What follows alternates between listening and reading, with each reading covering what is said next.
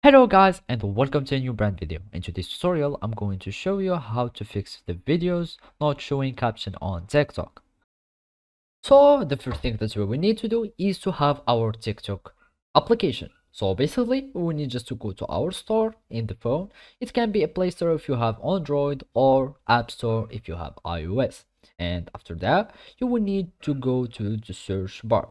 And here we will find the searching bar, and then we need just to type TikTok, and now we will find our application. And basically this is the TikTok application. You will need just to click on update or install. So in my case, I already have it installed on my phone, so all I need to do is to click on update. So basically we need just to click on download. Install depends on your phone or your mobile, and then you will need just to wait until the application is installed.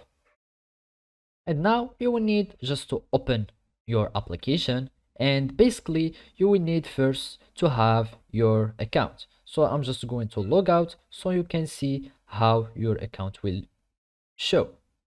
So now I just go to my profile settings and privacy. You go down, I'm going to log out and log out, and basically this is how you are going to see your application first. So it will be only the first landing page. Then you will need just to go to profile, and then you will need just to log in with your Google account or create your account by connecting with your phone number, email, username, or you can connect with other type of accounts.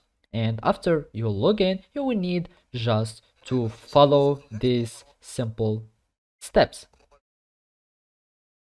So now all we need to do is to go to settings and accessibility, and then we will need just to enable the auto generated caption. So to do so, you will need just to go to profile.